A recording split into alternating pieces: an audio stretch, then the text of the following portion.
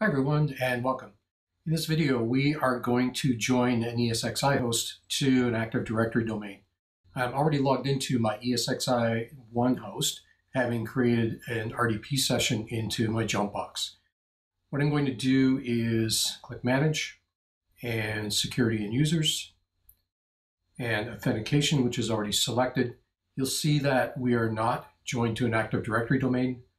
I'm going to click the Join Domain link, put in the name of my domain. And in this case, we need to provide credentials that can authenticate to Active Directory. And once we've got that done, we'll click on Join Domain. We'll wait for that to finish. And we can see very quickly that we are now a member of vclass.local. And it's that easy. Don't forget to do this for your second ESXi host for your labs. Now we're going to want to test this. I'll log out as the root account, and instead I'm going to log in as the ESX admin account that we created in an earlier lab on Active Directory.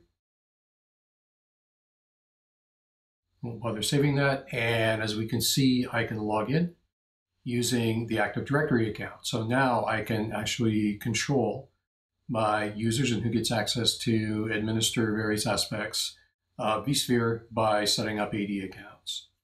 So wrap for the video. Hopefully this has been helpful for you, and we'll see you next time.